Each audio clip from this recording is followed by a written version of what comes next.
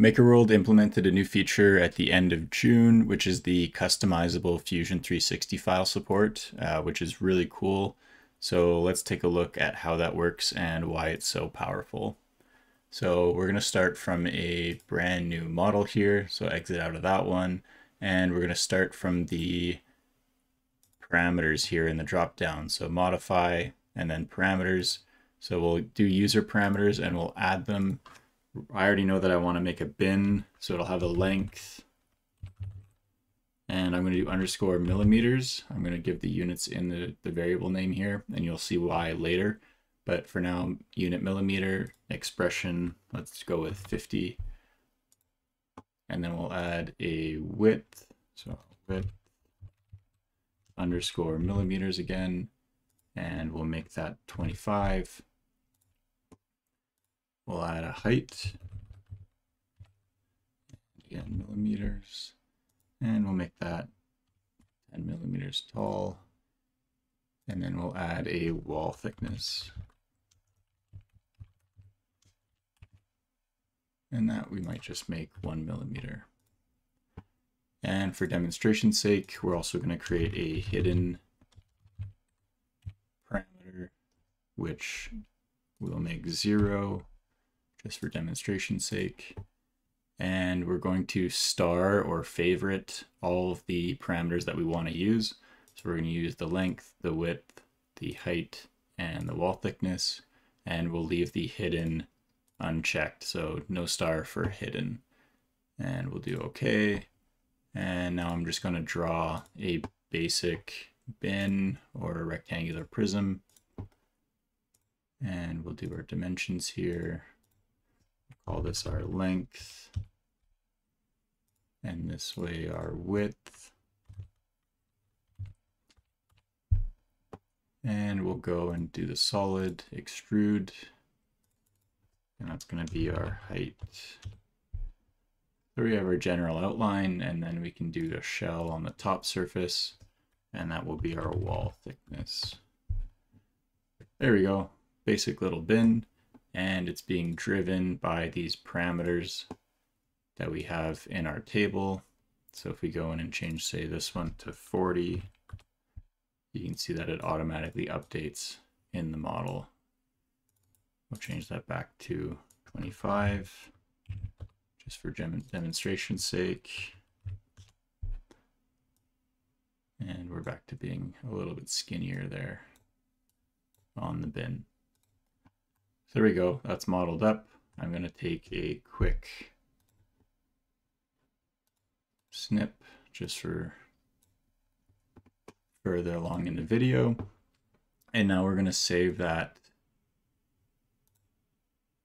as our parametric bin. And we can export it once as a step onto our desktop. And we can also export it. Now this is important. We're going to export it as a Autodesk Fusion archive file or an F3D file type. So we can export that. And so now we're done in Fusion, and we can hop into Bamboo Studio here. We're going to create a new project. And we're just going to create a version of this parametric bin. We can slice it, and we can save it as our 3MF. That's all we had to do over here. And now we can hop back into MakerWorld, and I can go straight to upload. And yes, I do have all these files. I can browse for this guy, which is the 3MF file, and then browse for this one where I can use the .f3d, which is this one here.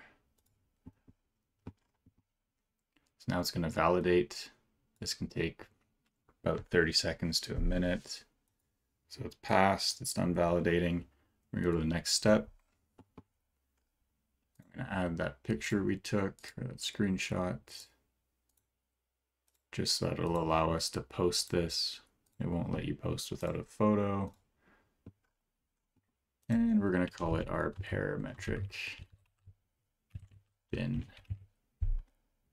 Category is organizer. And our tag is going to be bin. And we're just going to call it description parametric bin demo. Looks good to me. We're going to add a print profile, which I already did at the beginning with that 3MF file. That I'm not going to touch. Read the guidelines, and I will publish this model. Now, correct me in the comments, but I don't think there's a way to publish it directly to private, which I wish there was.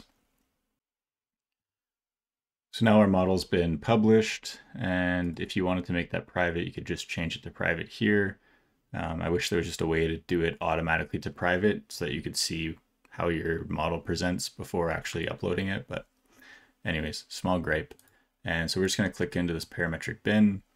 And now the super cool feature here is that this customize button is available. And so we can click on that, go into customize, and it's going to bring you to this new page with a parameter drop down here. And we can see all of those parameters that we created in Fusion. So we have our length in millimeters, width millimeters, height millimeters, and wall thickness millimeters. And you can see here why I included those in the variable name. It's because MakerWorld will not distinguish between different units. So if it's in millimeters, inches, feet, it doesn't care and it won't tell you as part of the variable name. So makes sense to include that in the variable name so that people know what they're adjusting. And then you can also see that that hidden parameter that we didn't star doesn't show up here. So we only get the parameters that we starred earlier. And you can see that here we have the length, width, height, wall thickness, all with the star, and hidden we didn't select. So that's how you get them to show up here. And now we can take a look at what this looks like. So we'll change maybe this to 100 by 150 by 20. We'll make the wall thickness 4. And we can generate that. And this can take a few moments. And now it's created the new version of this same bin. So it's super powerful. You could create one bolt and then have all the parameters available for people to adjust. And then you model it once and people can adjust it as they need. And you never have to model it ever again. Or if you're creating some sort of organizer that holds things like this, and people can go in and change it to whatever size they need for their specific item that they're trying to organize. Very cool feature. At this point, you can download it. So you can choose what printer you want it to go to from the drop down here, from the H2D all the way down to the A1 Mini. And you confirm, and then you can download either a 3MF or an STL file, which is very powerful. Download STL. If we exit out of here and we renew that, you can see that one person has customized it. It's me, but that keeps a tally of how many people have customized your model. So super powerful feature. It's what makes parametric modeling super powerful to begin with. And it's really cool to see them implement this on the online portal here. So let me know what you think in the comments, and I will see you in the next one.